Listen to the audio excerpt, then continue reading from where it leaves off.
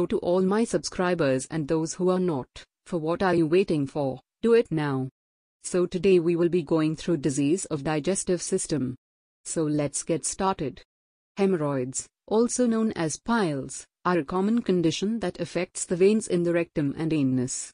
They are caused by increased pressure on the veins in the rectal area, which can be due to a variety of factors such as constipation, diarrhea, pregnancy, and obesity.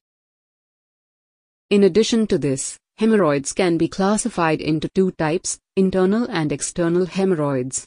Internal hemorrhoids are located inside the rectum and are typically painless. External hemorrhoids, on the other hand, are located outside the anus and can be painful.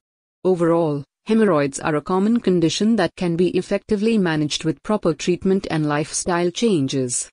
It is important to seek professional help to get the right diagnosis and treatment plan. Symptoms of hemorrhoids include itching, pain, and bleeding during bowel movements. In some cases, they may also cause a bulging or protruding sensation in the rectal area.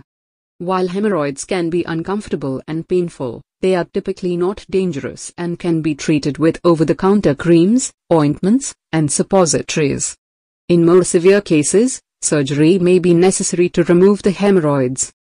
However, there are also several lifestyle changes that can help prevent and manage hemorrhoids, such as maintaining a high-fiber diet, staying hydrated, and avoiding prolonged sitting or standing.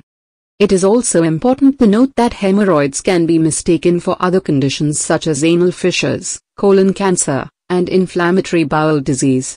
It is important to see a healthcare professional for proper diagnosis and